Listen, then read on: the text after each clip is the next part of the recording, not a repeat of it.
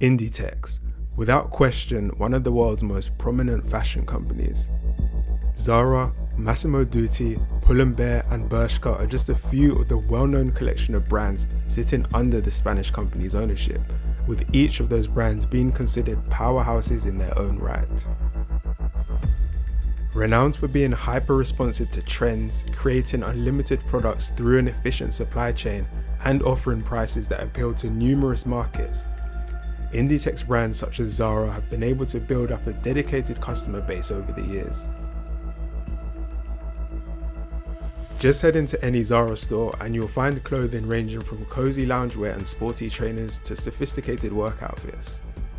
By appealing to so many different markets, offering value and having a presence in over 90 countries, it's easy to see just how Inditex have cashed in on their brands.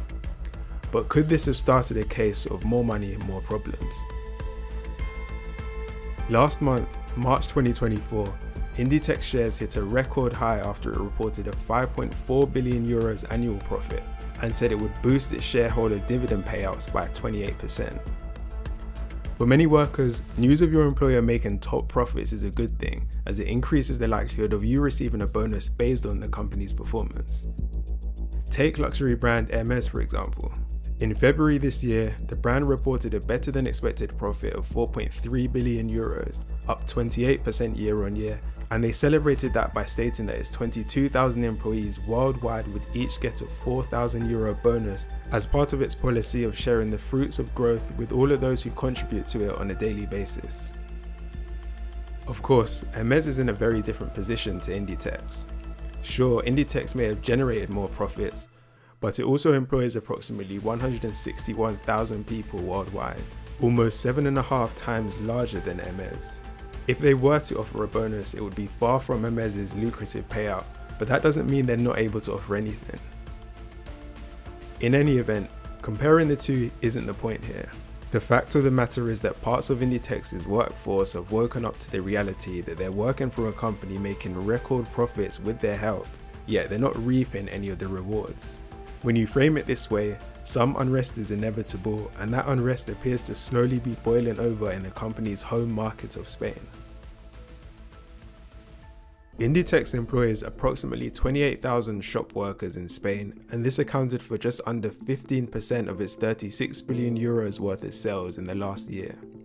These employees are fed up with contributing to a company that generates more and more profits every year but doesn't reward them accordingly. This has triggered workers from Zara, Bershka and other clothing stores owned by the fashion giant to protest outside their shops across Spain in an attempt to demand better working conditions. L'empresa presenti un exercici amb 5.300 milions, bueno, una barbaritat, ja dic, un 30%, i que es negui a treballar situacions que sap perfectament que són necessàries. So far, the protests have taken place in several cities including Madrid, Barcelona and Seville, with protesters heard shouting the equivalent of "that much profit is our sacrifice." Adding additional firepower to the workers' complaints are Spain's two main trade unions, the UGT and CCOO, who backed the protests in the run-up to the Easter holidays.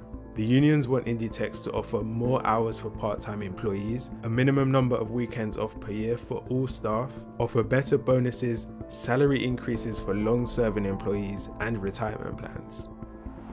When journalists reached out to Inditex, they declined to comment. However, a union leader reportedly showed a letter from the company expressing interest in discussing the demands of all the shop workers. It is worth noting that Inditex hasn't completely neglected its staff. Last year, they increased wages for shop workers in Spain by around 20%, and it has also agreed to renew a one-off bonus of 1,000 euros this year too. To add to that, globally speaking, salaries of the 161,000 Inditex employees rose by 9% in 2023, reaching an average of just under 29,000 euros per year, according to the company's annual report. Shops have stayed open as usual during the protests, which you would expect, but the saga hasn't ended, so we'll have to wait and see how this situation develops. What do you think? Are the employees asking for too much, or should Inditex cut them a bigger slice of the earnings? Drop your thoughts down in the comment section, leave a like if you enjoyed watching this video, and subscribe to the channel for more content like this.